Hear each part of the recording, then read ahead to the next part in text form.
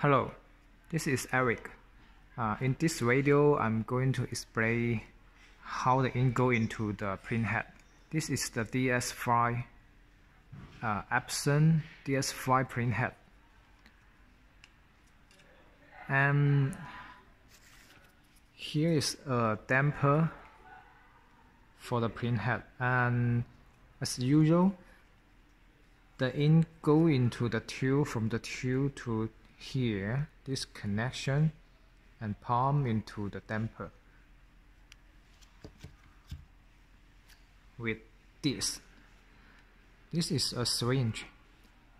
In every machine have a syringe. You pump it like this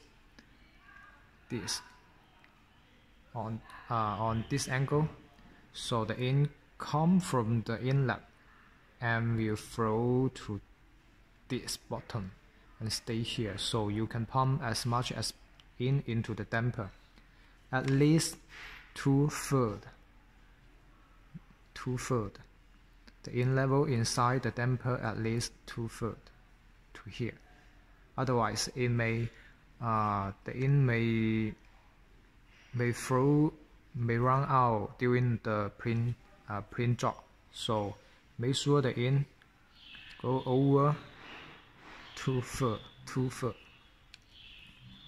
So the damper was plugged on the printhead on these plugs. So I only install one damper on the printhead, and let's simulate how the ink pump works. Wait a second.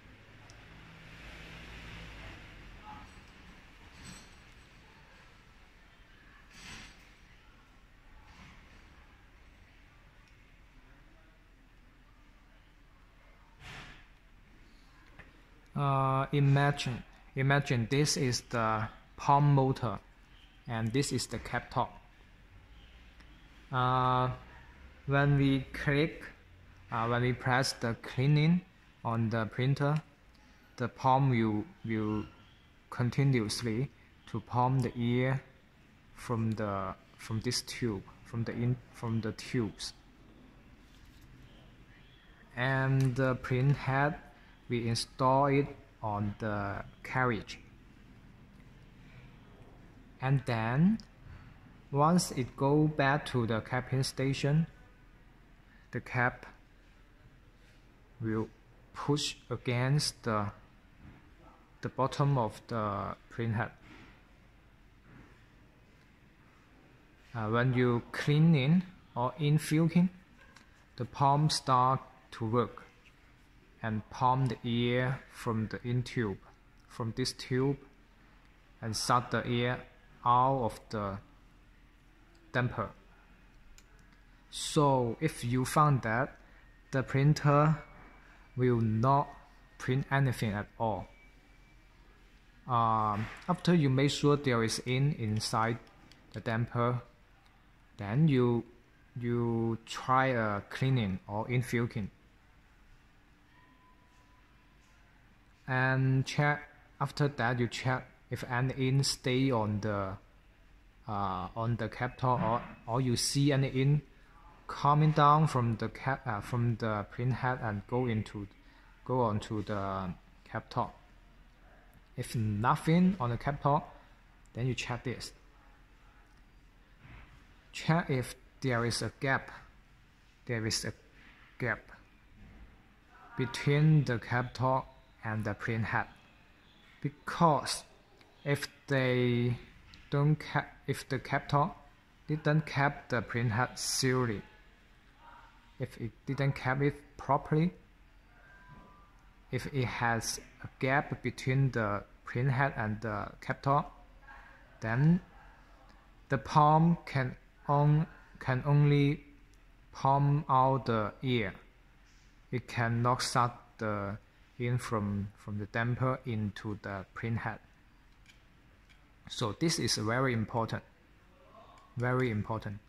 Must make sure the ink was coming through flow down to the printhead. Otherwise, no ink going into the printhead, then the printhead cannot print anything, and that is why it cannot print anything.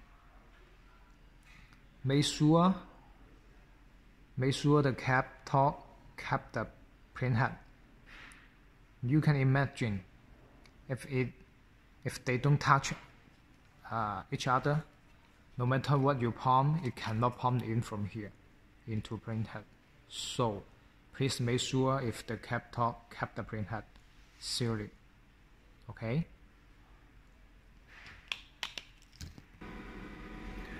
Now let's go back to the machine and display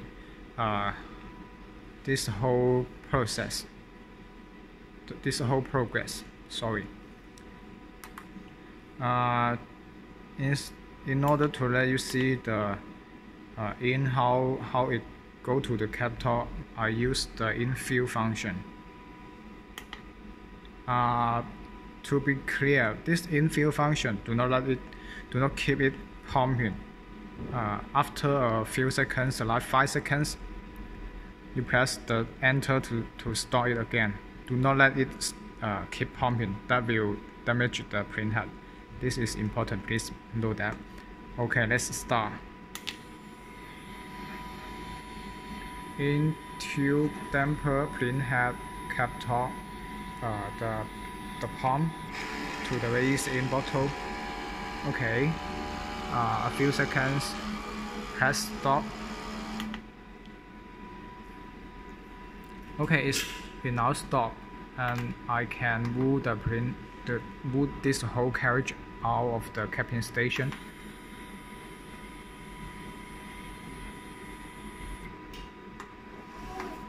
You see,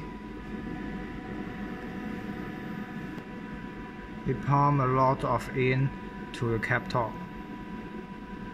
That means that the ink from the tube to damper and now go through the printhead and onto the cap top. So the whole inking system, the ink supply system is working now. After the ink fill, and we make sure the ink go into the printhead, we move it back to the home, the capping station, and then do a weak cleaning,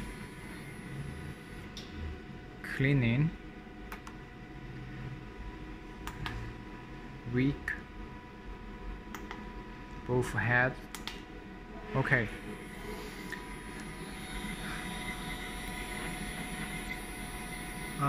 This is a dual head printer, but the way how it works on the single head printer is the same way.